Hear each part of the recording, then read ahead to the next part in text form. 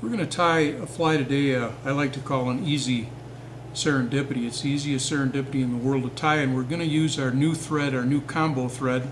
It's a combination white and black thread mixed together.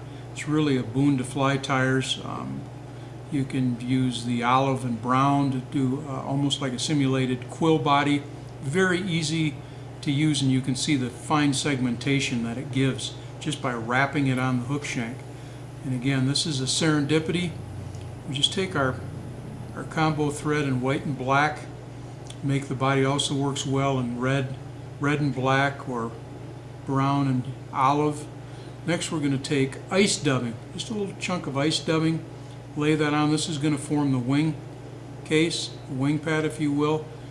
Lay that on, tie it forward over the hook eye, and then bend it back. And now we're going to whip finish and leave that wing pad untrimmed for right now. Now cut your thread. Next, pull up on the ice dubbing and simply trim it to the desired length.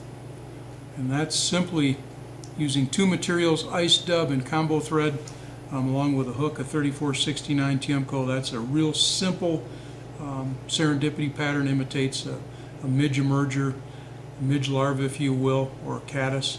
Very effective fly on all area rivers.